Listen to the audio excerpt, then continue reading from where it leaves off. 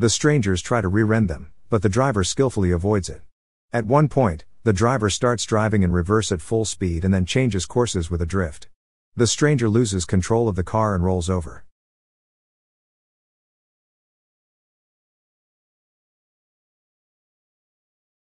The movie begins with a man, surprisingly named Driver, making a phone call in a room. He is the driver you would want to hire during a bank robbery. At the moment, he is actually making a deal with an individual for a new robbery.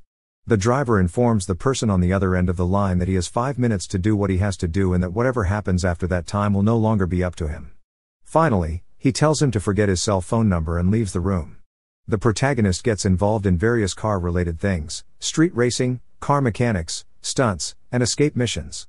Later that evening, he meets his boss, Shannon, who has prepared a sports car for the escape mission. The driver takes the car and drives away. He waits outside for two robbers who are robbing a bank. Then, he sets a 5-minute timer and waits patiently for them.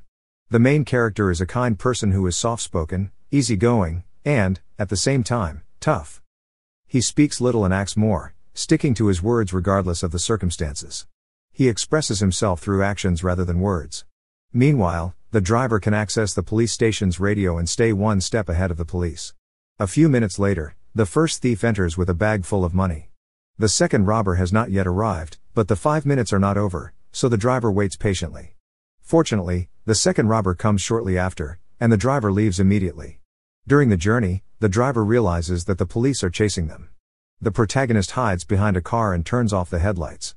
After the police car drives away, the driver sets off at full speed and crosses a bridge. However, he spots a police helicopter and cleverly hides under a bridge. Then, the driver resumes driving and, a few blocks later, stops at a traffic light. Unfortunately, he is immediately spotted by a patrol car. The team alerts other patrols to the driver's location. Still, the driver accelerates as soon as the green light goes off. The driver, tuning into the police frequency, hears everything they say and uses it to get his bearings. Knowing the police have spotted him, he speeds off, followed by the police car.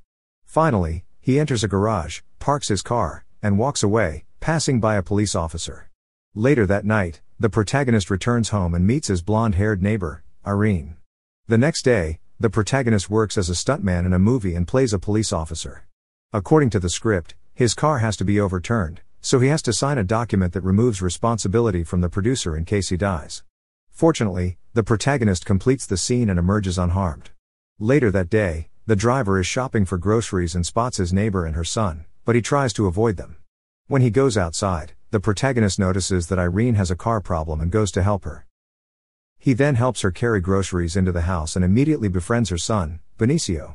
Irene gives him a glass of water and tries to discover more about him, but the protagonist speaks little. The driver tells him he works as a mechanic and then returns home. In the next scene, Shannon, the driver's boss and car dealer, meets Jewish mobster Bernie Rose and his half-Italian associate Nino at a restaurant. Shannon tries to convince them to invest in the protagonist's car racing. Shannon is sure that the driver will excel if Bernie can buy a car for him. Bernie Rose tries to find out what is unique about the driver, and Shannon states that his skills are excellent. Now, Bernie asks to meet the driver to see his abilities and get to know him. The next day, Bernie sees the driver demonstrating his driving skills. Bernie is impressed and agrees to invest $300,000, taking 70% of the profit. Shannon, thrilled, agrees without negotiating a penny. Later that day, Irene and her son go to Shannon's workshop to repair her car. When the driver notices them, he smiles and goes to greet them. Shannon is surprised that the driver knows them because he has no friends. Soon after, Shannon says repairing Irene's car will take a while and asks the main character to give her a ride home. On the way, the driver says he wants to show her a place, and Irene agrees. They drive for a while and then stop by a stream to play. The driver's friendship with Irene and her son grows stronger as they spend more time together. Later that evening, the driver takes them home, and Irene tells him she had a wonderful day. The protagonist then says that he is accessible over the weekend and they could spend it together. In later scenes, we see Irene and the protagonist driving in a car together, holding hands. One day, Bernie and Nino visit Shannon's garage to see how the vehicle is progressing and how the driver is preparing for the race. When Nino sees the car, he is irritated because the car's exterior does not meet his taste and style, especially considering how much money he has invested. Bernie advises him to relax, saying that what matters is inside the car, not outside. Bernie approaches the driver and asks him if he is prepared for the race. He then tells him how he met Shannon. Bernie relates that many years ago, Shannon was severely beaten after failing to pay a debt to Nino. In this way, Bernie subtly threatens the driver by saying he cannot afford to fail. One evening, Irene informs the driver that her husband, Gabriel, is in jail and will be released in a week. The driver is obviously upset by the news, as he has become attached to Irene and her son. Irene celebrates her husband's return with a welcome party a week later. Gabriel invites his friends, and they drink together. Gabriel realizes that he has made a mistake and openly apologizes to everyone. He promises to make amends with them and tells Irene he loves her. However, during the party, Irene does not seem very happy because she has also become attached to the driver, therefore, she doesn't know how to feel. Later, the driver leaves the house and meets Irene in the hallway. Soon after, Gabriel arrives and praises him for helping his family while in prison. The following day, the driver has breakfast at a diner, and a criminal he worked with recognizes him. When the man starts talking to him, the driver tells him he will do it for him if he doesn't shut up. Later, the driver drives into a parking lot and notices two suspicious-looking men. Soon after, he finds Gabriel beaten to a pulp and Benicio nearby. The driver is immediately concerned about the young boy and asks him if he is all right. When the driver asks what happened, he discovers that Gabriel owes $40,000 to an Albanian criminal for his protection while in detention. Gabriel was beaten because he refused to rob a pawn shop to pay the money. In addition, the driver discovers that criminals have threatened Gabriel with killing Irene and Benicio if he does not repay the debt. Later, the driver talks to Irene and discovers she knows nothing about Gabriel's obligations. Her husband told her that he was beaten by two drunk men. The next day, the driver steals a Mustang and meets the criminals to whom Gabriel owes $40,000. The protagonist volunteers to be the driver and explains his rules, such as the 5-minute rule. The criminal, named Cook, makes him understand they will not take a penny for the robbery. The driver tells him they don't care about the money, they just need to leave Gabriel and his family alone after the mission. The big day arrives, and Cook's accomplices, Gabriel and a red-haired woman named Blanche, prepare to rob a pawn shop. The driver sets the timer, and Gabriel proudly claims to be able to accomplish the task in 4 minutes. Subsequently, Gabriel goes inside with Blanche. Shortly after that, another car arrives in the parking lot. Blanche gets out with a bag a few minutes later, and the driver opens the door. Blanche gets into the car, and Gabriel exits the pawn shop shortly after. However, the owner shoots him several times, killing him. The driver is shocked but can do nothing to save him, so he drives away quickly. Suddenly, the car that had arrived in the parking lot just now starts chasing them. The strangers try to rear-end them, but the driver skillfully avoids it. At one point, the driver starts driving in reverse at full speed and then changes courses with a drift. The stranger loses control of the car and rolls over. The driver takes Blanche to a hotel room and asks if she knows anything about what happened earlier. Meanwhile, policemen arrive at Irene's house and ask if she has seen her husband. Irene is puzzled and upset by the whole situation. The driver dials Irene's number, but Benicio answers. The young boy informs the driver that Irene is talking to the police. Before hanging up, the driver tells him to inform Irene of his call. The robbery is widely publicized, and a news reporter paints it as a failed robbery and identifies the murdered victim as Gabriel. Strangely, the owner claims that Gabriel acted alone and that no money was stolen from him.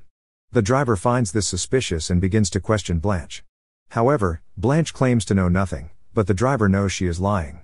The driver slaps her hard, saying that Benicio has been left without a father because of her, and they almost died too. Blanche admits that she was informed that there would be another car. She also reveals that the loot is $1 million and that Cook has made arrangements with her for the money to be stolen again. Basically, Cook wanted to deceive the people he works with by stealing the money he stole and blaming it on someone else. However, Blanche knew nothing about Gabriel's killing. The driver tells her that they will go together to see Cook, and she agrees. A few moments later, the driver notices someone trying to get inside the room. Suddenly, Blanche is shot in the head by one of Cook's henchmen while washing her face. The woman's brain bursts into pieces, and she dies instantly. The driver rescues himself by overturning the mattress and overpowering and stabbing the first henchman who entered through the window. He then takes the rifle and kills the second man instantly. Later that evening, the driver gets the wound on his arm treated by a doctor. While the protagonist is resting, Shannon offers to help him hide the money. Still, the driver clarifies that he is not interested in money. All he wants to do now is get revenge. The driver finds Cook in his strip club and fractures his finger with a hammer. Cook reveals that Nino is the mastermind of the robbery. At that point, the driver calls Nino and tells him he has money. The protagonist tells him that he wants to meet him to give him the money and end it all. The driver visits Irene and informs her that Gabriel only committed the robbery to save his family. He then explains the whole situation to her and tells her that she can have the money if she wants. At this point, Irene slaps him. The driver said they could take the money and run away with Benicio. The elevator door opens as they talk, and they see a smartly dressed man. The driver turns around and notices that the man is armed. He quickly realizes that he is a henchman of Nino's and turns to kiss Irene passionately. Suddenly, the driver starts beating the henchman and smashing his head with his foot. After that, the driver turns to look at a terrified Irene. Later, the driver meets with Shannon and informs him that the thugs know where he lives. Shannon admits that he called them and told them about Irene. As soon as he hears this, the driver pounces on him furiously but manages to restrain himself from killing him. The driver tells Shannon to leave and not return because Nino and Bernie will chase him.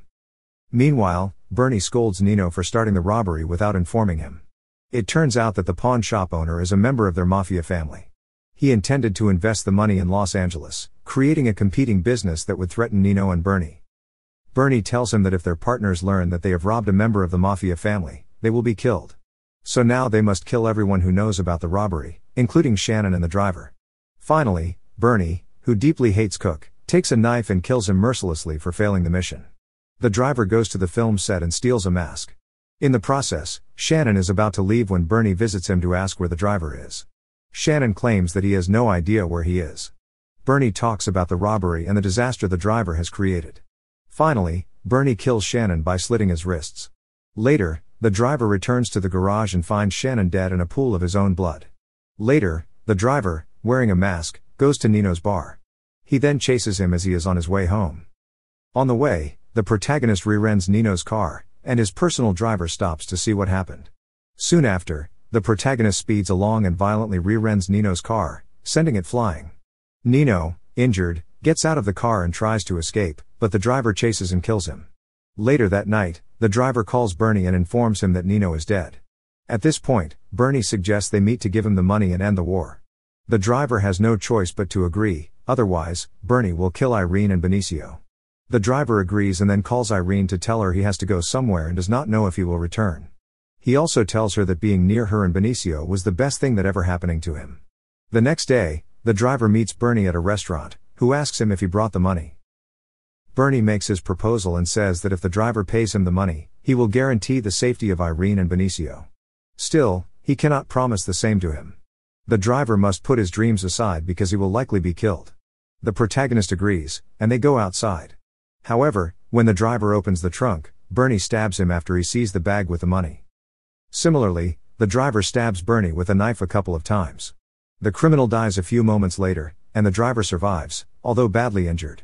He stays in the car for a moment, staring into space, and then drives away, leaving Bernie dead with the money. Irene knocks on the driver's door but receives no answer, a sign that he will never return. In the final scenes, the protagonist drives away in an unknown direction.